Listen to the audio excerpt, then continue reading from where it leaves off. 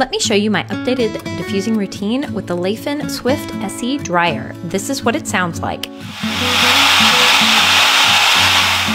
This hair dryer is pretty quiet at roughly 59 decibels, and it has an airspeed of 21 meters per second and 4 different heat settings: cool, warm, hot, and if you press and hold this temperature button, it will circulate between cool and hot, which is pretty cool.